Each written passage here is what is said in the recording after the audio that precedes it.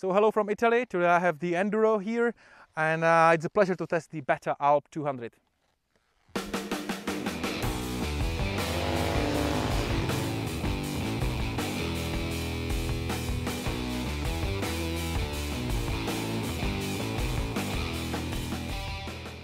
Hello from Italy. I am doing a short test of this Beta Alp 200.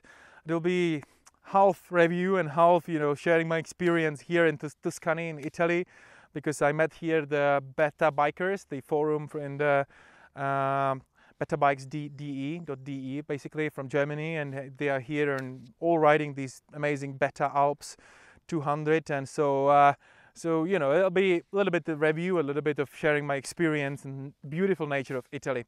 So this bike is 200. It doesn't have much competitors on the market because it's very, very lightweight, 180 kilos dry weight. It's very special. I could compare it with Yamaha Tricker, but it's not on the market anymore. And even this bike had it difficult, and there was the Euro 4 problems, and it had a break on the market, and it's getting back this year. Only they replaced the foot packs to be able to homologate the motorcycle, but no much other changes. So it still stays with the Suzuki DR200 engine, air-cooled. The engine which will stay forever, I guess. It's very reliable with 15 horsepower. It's not much, but it actually does a very good job, I would say. Like, I was very surprised. It pulls out very strongly. There is a change gearing ratio in this test, and I didn't know when I was riding, so I'm saying now there is a change ratio. It's a different sprocket, one teeth, which means that it's way stronger and way slower in top speed. Yeah, it pulls out very quickly, and it has a lot of torque from the bottom. I was very surprised for the 200cc small engine. I was very surprised. Kickstarter, very nice, and carburetor. This is beautiful. Other than that, this is very there is not much to say about the bike. It's very easy, very small, display. It's just the speed and nothing else. And we have enduro tires and wheels, 21-inch front wheel, 30 and 18 in the rear, Metas tires. And the suspension on the paper probably doesn't look that attractive, like 38 millimeters front fork. It rather look touristic, right, rather than sporty. 170 millimeters front travel and 180 in the rear, but I have to say it works very well. But for touristic purposes, like just going off-road wherever you want, enjoying the day, it's just beautiful. And even if with my weight, 113 kilos, the suspension didn't have any problem. So I kind of enjoy this bike. So now you can enjoy it with me. So I'm taking you for a ride. So hello from Tuscany in Italy, and this is a special video. It's a half review and half just a special kind of experience. I would like to show you what I am now experiencing here. So I am here in Beta Motorcycles and riding this Beta Alp 200, which is a small fun enduro. I'll tell you more in a second. And I'm here having a guide, the guy in front of me, who is called Joyce. He's from Germany, and he used to doing a lot of off-road racing and road racing and all sorts of, I think, even trials.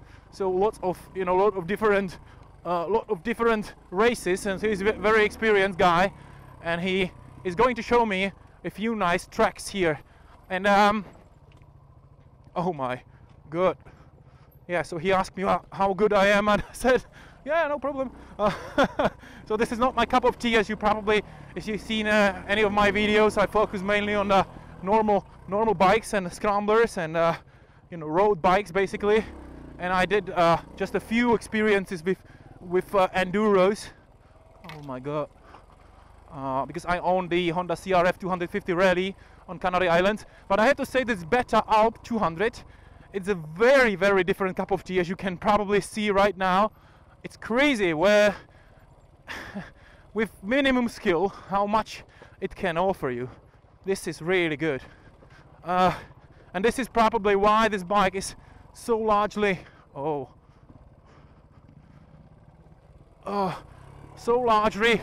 kind of so this is probably the reason why there's so many fans, and because it's so easy to work with it, to ride it in any kind of terrain. The 108 kilos dry weight is really oh wow, it's really a different cup of tea than the, for example, my Honda or any other contemporary, you know, this kind of soft travel enduro or anything like that. If I really would find this road in Romania on my expedition or something, on my BMW Dakar, I would never probably, you know, enter this sort of terrain. And oh, I have to focus now a little bit more. So the bike is very easy to ride, 180 kilos dry weight. This is really something. And together with the engine, which is superb, it's the engine 200cc cooled with from the Suzuki DR200. So it's not super super kind of, you know, strong, of course. I think it should have about 15 kilos. However, it's not officially written. So it should have, I think, about 15 horsepower, about 11 kilowatts. Oh my!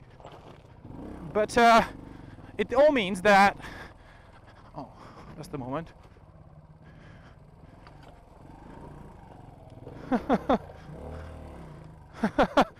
As you can see, it can just literally bring you anywhere you would show by your finger, and where you look at. This is really cool.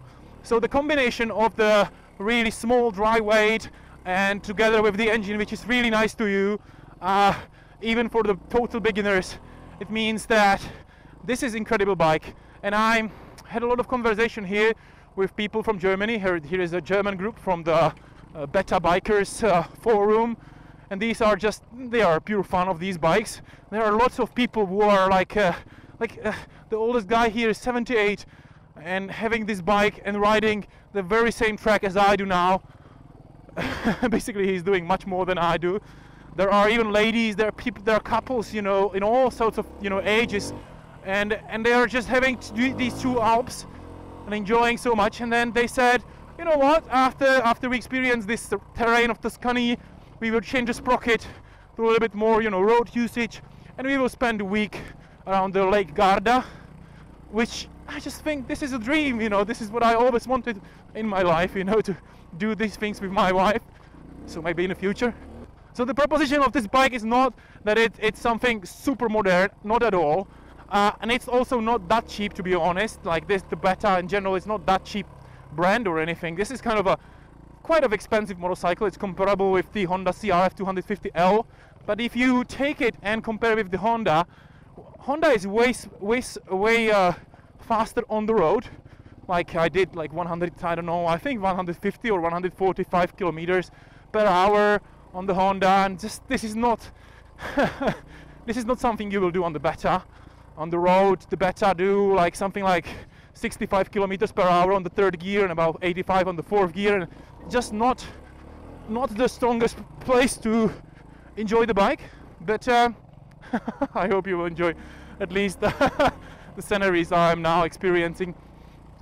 But in comparison to Honda, you still have like almost 50 or 40 at least kilos less weight motorcycle. And I think this should be called Scrambler, because, and not, you know, like Triumph Scrambler or anything like that, from the word scrambling. And this will really bring you to any hill you think about.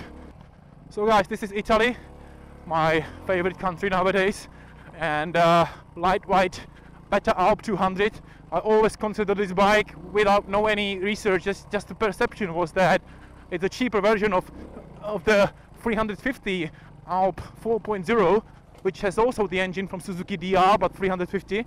And I was just thinking, this is a cheaper version, you know, but this is way more capable motorcycle, way lighter, and it's just so fun for these kind of people who are not looking for the, you know, hard enduro, KTM or anything, but don't want to go off-roading, be sorry, be silent a little bit, you know, doesn't need to be very loud with the exhaust. Enjoy the landscapes, enjoy the nice day. This is really good.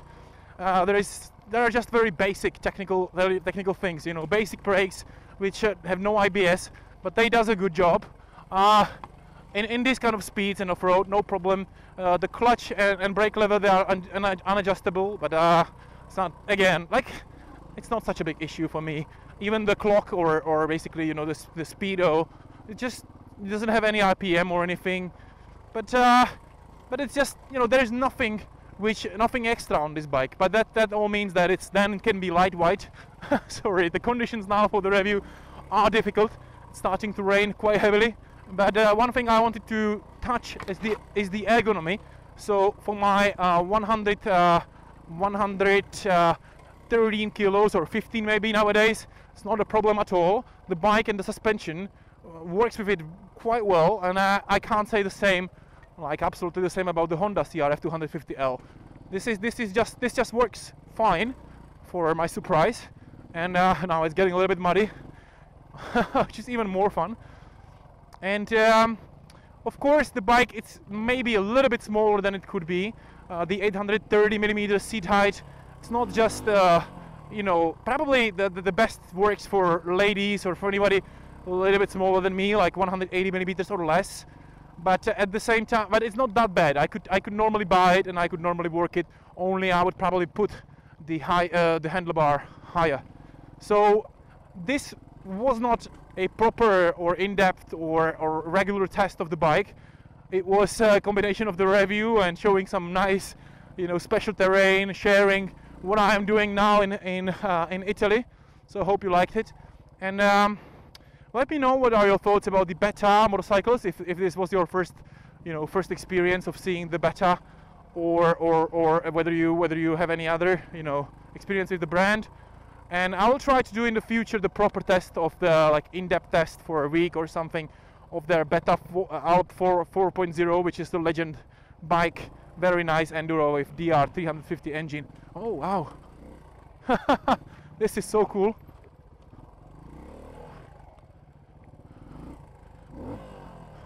So thank you very much for watching, and see you soon.